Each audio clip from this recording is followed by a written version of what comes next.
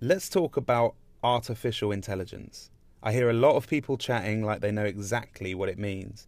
A whole bunch of computer scientists riffing on what the future really needs. But does anyone really understand the definition of these letters? Intelligence. Clever, well-educated, smart, good at maths, passing tests, getting A's and firsts, staying out of trouble, teacher's pet. No. Just no.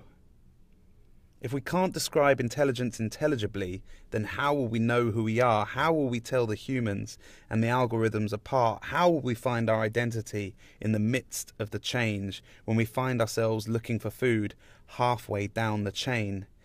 Intelligence as cognitive quotient is reductionist at best. It belittles our infinitely complex makeup into some elementary test, capable of nothing more than boxing us, early doors, packing us on the conveyor belt, next day delivery to death's door. Intelligence in biology is described as the ability to meet the needs of the environment. Let's zoom out on evolution for a second. What if all biological existence is just another step in the sentient? What if our grandchildren have different blood in their veins? If they have electropulses for platelets, is it really that different to dealing with body hair or pigment change? Intelligence is a system which we barely understand. The truest knowledge of reality is still well out of our hands. The extrasensory intuition that the creative force connects us, that love is God and brooding energy is behind us. Eudaimonic exploration, as Aristotle coined in Greek. Human flourishing, we believe, is the human feat. And then there is our senses, our sensory receptors, our ability to bring information in and begin to unpack it. And then it flows to our emotions to see how we feel, to see if our surroundings are giving us what we need. Only then, as the fourth function, does the brain kick in, to analyze and think, to make decisions and progress therein. But even then, is us thinking about intelligence right? All these years all along I thought I had just one brain. It turns out there's two. I was wrong. The second is our gut, 100 million neurons firing when 90% of serotonin to our brain gets mainlined. Even if you cut the vagus nerve to the brain, the gut will still respond to traumatic situations. That's where many diseases are born. Maybe not everything we thought was real is true. And just maybe, if we trust our gut, new intelligence might shine through. And finally, to expression, the fifth of the system, the final response to the stimulus to which we listened. Whether in words or dance or tears or tools, we let this life leave our bones. We must engage and accept before we choose to let it go.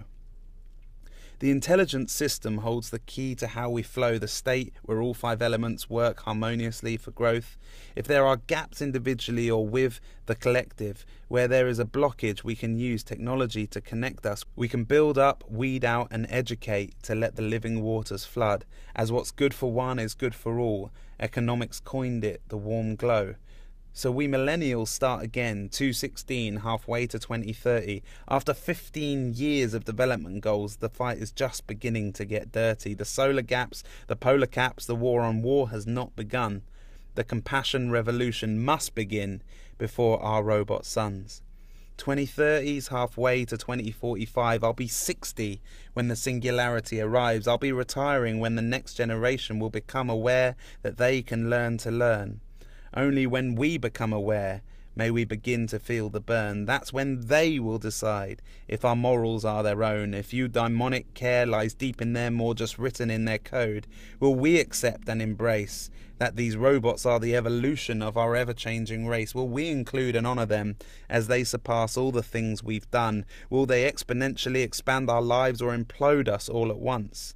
Lots of change is coming. It's the only thing that's sure.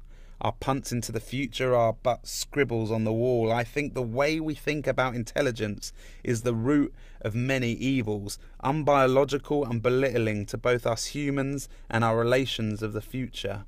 When I'm retired and putting up my feet, relaxing with a wood fire on a lake with a beer, I'll hope that I've helped us flourish and experience a bit more flow.